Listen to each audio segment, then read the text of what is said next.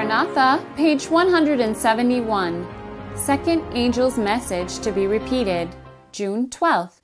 There followed another angel saying, Babylon is fallen, that great city, because she made all nations drink of the wine of the wrath of her fornication.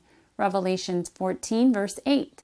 The second angel's message of Revelation 14 was first preached in the summer of 1844, and it then had a more direct application to the churches of the United States, where the warning of the judgment had been most widely proclaimed and most generally rejected, and where the declension in the churches had been most rapid.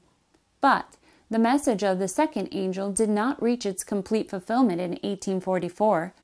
The churches then experienced a moral fall, in consequence of their refusal of the light of the Advent message, but the fall was not complete.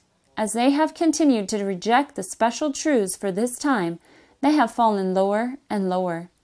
Not yet, however, can it be said that Babylon is fallen, because she made all nations drink of the wine of the wrath of her fornication. She has not yet made all nations do this.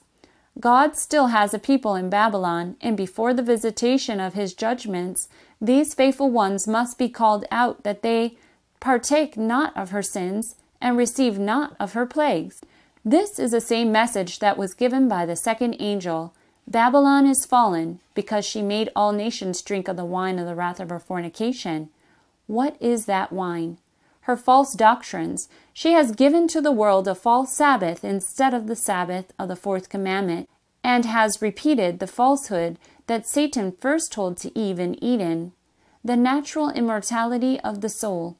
Many kindred errors she has spread far and wide, teaching for doctrine the commandments of men. In the last work for the warning of the world, two distinct calls are made to the churches. The second angel's message is, Babylon is fallen, that great city, because she made all nations drink of the wine of the wrath of her fornication. And in the loud cry of the third angel's message, a voice is heard from heaven saying, Come out of her, my people, that ye be not partakers of her sins, and that ye receive not of her plagues, for her sins have reached unto heaven, and God hath remembered her iniquity.